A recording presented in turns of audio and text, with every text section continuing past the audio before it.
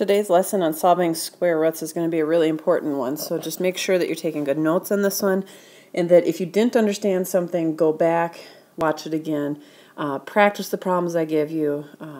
You're going to be using this quite a bit throughout the rest of this year, and if you take college algebra, quite a bit there, especially trigonometry. So let's start with just kind of a little bit of a review. If you remember, when you have 3 squared, so that means that you're going to take 3 times 3, which gives you 9. Now, if you have negative 3 squared, because that negative is inside the parentheses, you're going to take negative 3 times negative 3, and 2 negatives multiply to give you a positive 9. So when we look down here at what is the square root of 9, remember the definition of a square root is what number times itself gives you 9. And so what number times itself gives you 9? Well, most people holler out at me at this point in class, 3. But then don't forget about that example right there. Negative 3 also gives you a positive 9. So the square root of 9 is really plus or minus 3. Now, of course, I'm going to throw a little wrench in that. If you only see the square root of 9, as you see here, typically you're just going to answer a positive 3. And we're going to talk later about when do you answer the plus or minus 3. For now, let's just focus on the positive 3, unless I indicate otherwise that I want a negative or I want plus or minus. So now, this next thing, typically in class, what I'd have you do is get out your calculators, and I'd have you find the square root of 36 on your calculator. And I know you guys know the answer to that. That's just 6. But then I want to look over here at this, the square root of 4 and the square root of 9. The square root of 4 is 2. The square root of 9 is 3. And so 2 times 3 is 6. Now, I don't know if you noticed, but 4 times 9 is 36. So what we're looking at is, if I have the square root of a big number, but I split that into the square root of 2 smaller numbers that multiply to give me that bigger number, do I get the same answer? So far, the answer is yes. Is that true? Let's keep looking. So the next one is the square root of 8. Now, that one, I don't know off the top of my head. Oh, I have a calculator. Hold on. So square root of 8. If you have a calculator, go ahead and hit it. Square root of 8. Don't hit the calculator, hit the square root of 8 and see what you get. So I hit the square root of 8 on my calculator, and I get 2.828 and so on. It actually keeps on going because if you remember, the square root of 8 is irrational, and so it's going to go on and on without repeating. Now the square root of 4, that's 2, by the way. And the square root of 2 is 1.414. And if I take that times 2, I get 2.828. Hey, that seems familiar. Now again, check. 4 times 2 is 8. So far it's working. Let's try another one. Let's try 30. So the square root of 30, on my calculator, it says the square root of 30 is 5.477.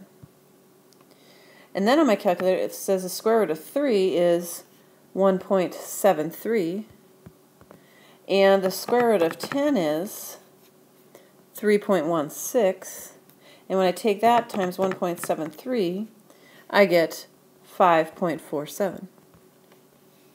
Again, 3 and 10 make 30, which is what we had over there, and they come out to the same thing.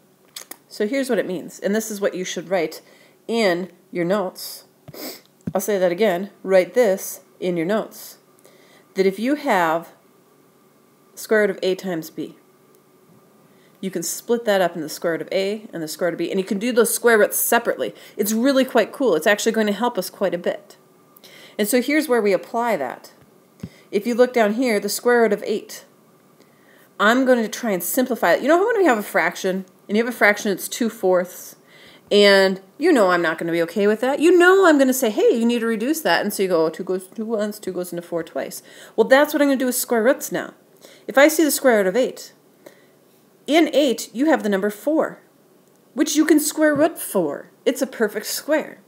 So what we're going to do then is we're going to split it up. We're going to say I want it now to be the square root of 4 and the square root of 2, because I can square root the 4. The square root of 4 is 2, and the square root of 2 is, well, I don't know that one, so it's the square root of 2. So now it's reduced. The square root of 8 is now written as 2 square roots of 2. And that should be what you reduce it to. And I want that to become comfortable. I want it to become as comfortable as saying that 2/4 equals 1/2. I want you to be happy with that. I don't, however, want you to give me 2.8. Because I don't want you using your calculators. When you write 2.8, you have now cut it off. You have now, I can't think of the word. You've rounded it. You've now rounded it, and it is no longer the square root of 8. It is now a rounded version of that, and that's not okay. The same thing goes for dividing. If you look here, I have the square root of 4/9. Okay? You can split that up into the square root of 4 on top and the square root of 9 on bottom, which is nice because then you get 2/3. Now, if you actually put the square root of 4/9 in your calculator, I'm pretty sure you'd get 0.6 repeating, which, if you don't know, is the same thing as 2/3.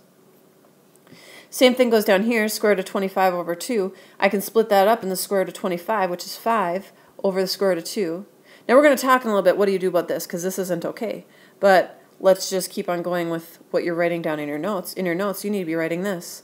When you have the square root of a fraction, you can split up in the square root of the top and the square root of the bottom, and that's a really handy thing to be able to do. Okay, so make sure you write that in your notes.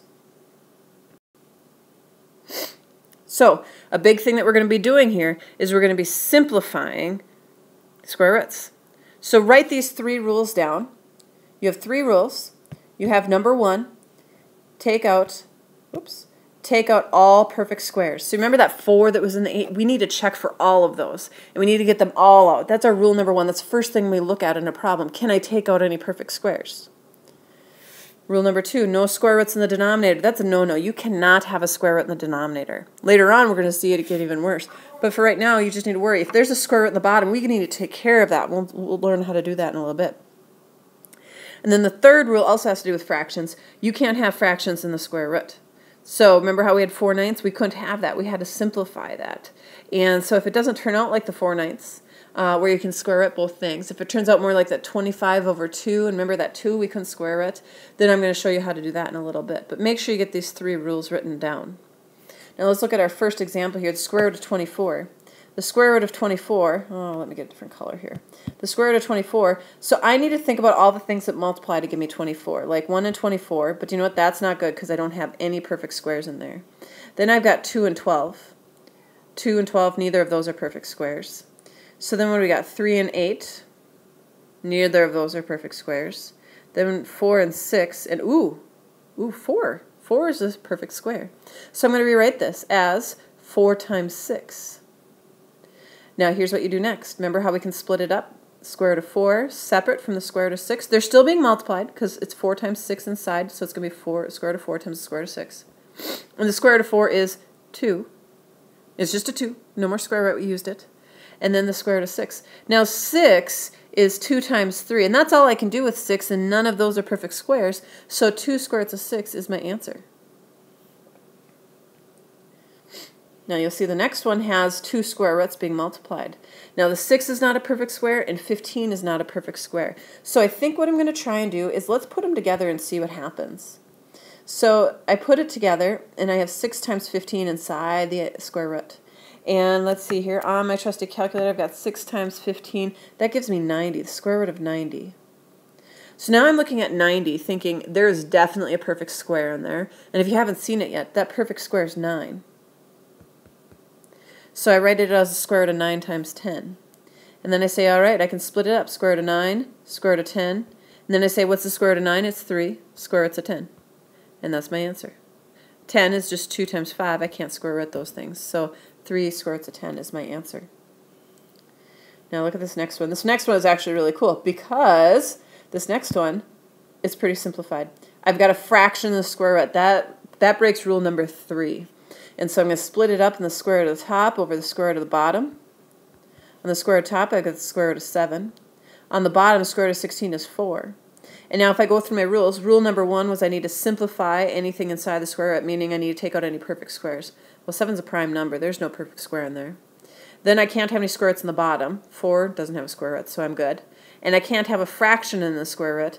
And the only thing in the square root is a 7, so that's not a fraction. So this is actually my answer. I'm done with this one. Now, Here's the time where we learn. Square root of 7 over 2. There's a problem here. It's breaking rule number 3, I think, where we have a fraction inside the square root. So I'm going to go ahead and I'm going to split it up. I've got the square root of 7 on top, the square root of 2 on bottom. Unfortunately, though, you'll notice on the bottom, square root of 2 doesn't have a square root. So now I need to do something about this because I can't leave it like this. It's breaking rules. So now I have to figure out how am I going to get rid of the square root of 2. And here's the trick. Multiply it times itself. So I'm going to multiply by the square root of 2. But to be legal, remember, you need to multiply top and bottom by the same thing. So now what happens is on top, I've got the square root of 14, because 7 times 2 is 14. On the bottom, I've got the square root of 4. And here's what's cool. Because I used the exact same number over again, 2 and 2, it gave me a number that I can actually square root now. Square root of 4 is 2. On top, I still have a square root of 14. Square root of 14, well, that's going to be 2 times 7. I can't split that up anymore. And so all my rules are covered. I am now done with this problem. What we just did, when we took and we multiplied by itself, we took that square root of 2. We used that square root of 2 there because this had a square root of 2. And so when we did that, we call that rationalizing. That is the term for that. That's our verb. Okay? So if I tell you to rationalize, what I'm saying is multiply by the same thing that's already on the bottom so that it cancels out. It will always cancel out that way. So now it's time to try a few problems. I'm just going to talk you through these. You know, it's a really good idea to just hit pause and try these 4 problems on your own and see what you can do. But I'll start with the 500.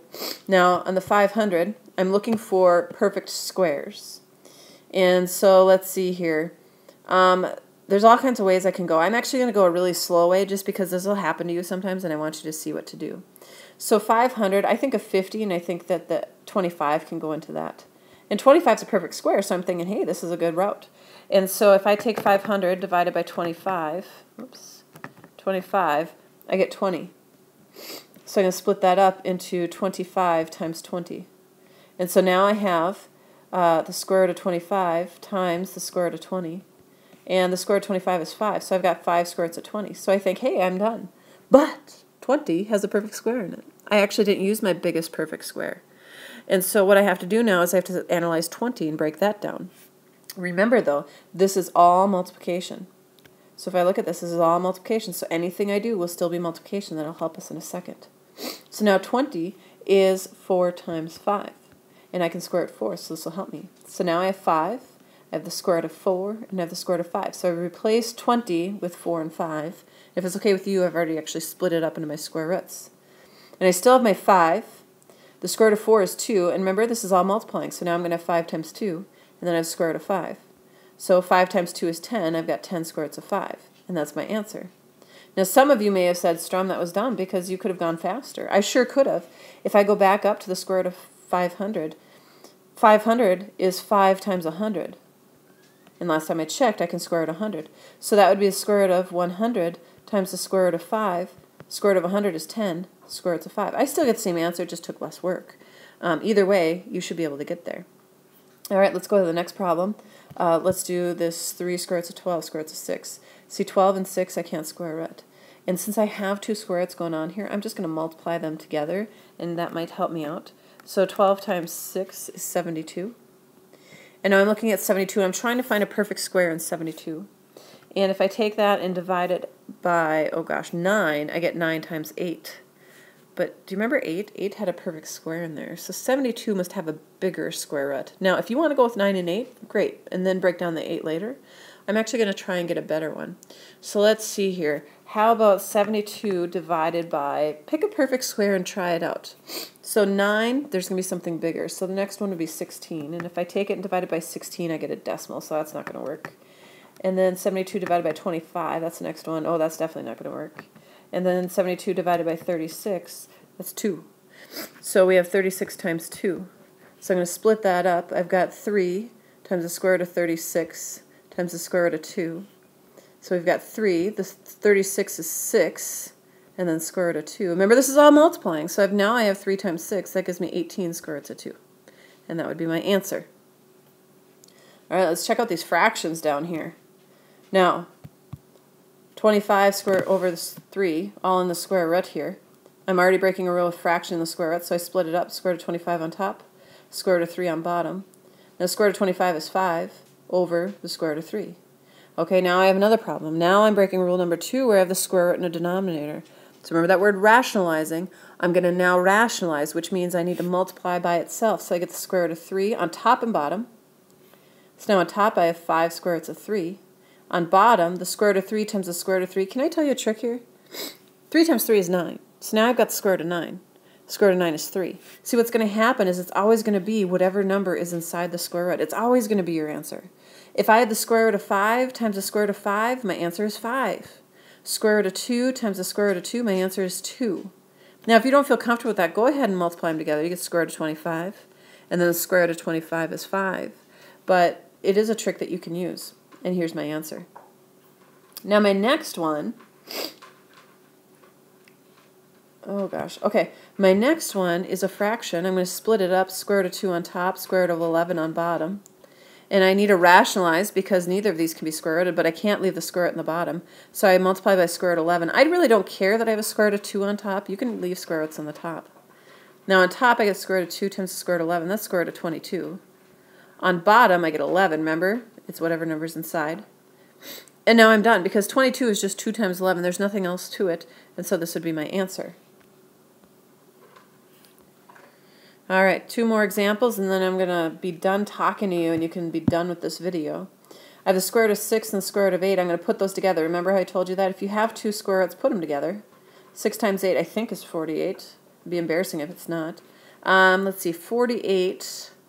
Let's see, I need to think of things that multiply to give me 48. For example, 4 times 12 gives me 48. But I know I can square root 4, but see, 12 also has a 4 in it. And so I'd have to do it again. So I'm trying to think of something else. And so let's see, I could just get on a calculator and start dividing by perfect squares, but I'm pretty sure 16 times 3 gives me 48. So I'm going to split that up into 16 times 3. So I've got the square root of 16 times the square root of 3. We've got 4 square roots of 3, and that's my answer. My last one here, I've got a fraction. I split it up, square root of 49 over the square root of 5. Square root of 49 is 7 over the square root of 5. And not done because I have the square root of 5 on the bottom. So I need to rationalize. Multiply top and bottom of square root of 5. So we get 7 square roots of 5 over 20. No, not 25. Don't do that. Don't say 25 because that's not what it is. If you want to say the square root of 25, that'd be fine. But the square root of 5 times the square root of 5 is just 5. Now I want to point something out before I'm done here. These do not cancel. This is not really a 5. That is inside the square root. That is really the square root of 5. And the square root of 5 is really 2.23. It is not 5, so these do not cancel out. Do not cancel those out. They are not the same thing. Square root of 5 is 2.23, and 5 is just 5. All right, there you go, all done.